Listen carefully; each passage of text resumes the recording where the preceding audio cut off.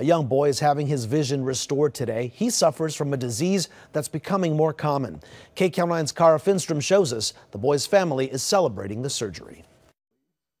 We're going to get you gowned and ready for the procedure to get started.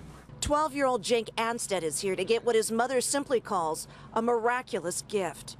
Jake has a degenerative eye disease called keratoconus and is nearly blind. The Anstetts had been told his only hope of seeing again was a painful cornea transplant. Now the lights are going to dance around a little bit.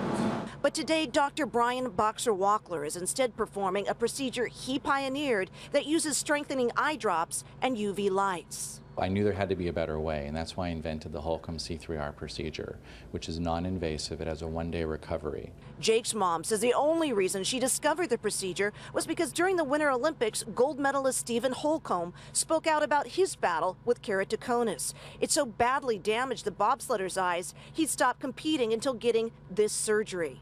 Jake's game is basketball. Mom says he kept playing on a club team with no vision in one eye and the other seeing double and halos of light. He would have balls come to him and he would actually grab at them and miss it. And I apologized to him, because I used to get mad at him. Now I know why. Doctors and other eye surgeons around the country are just suggesting wait until your eyes go blind and then get a cornea transplant. We showed you that card yesterday.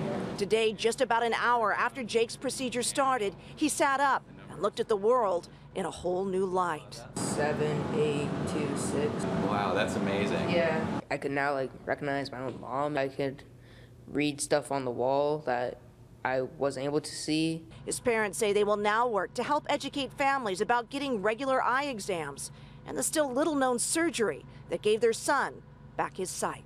So what does this say? Yeah, for sure. In Beverly Hills, Finnstrom, KCAL 9 News.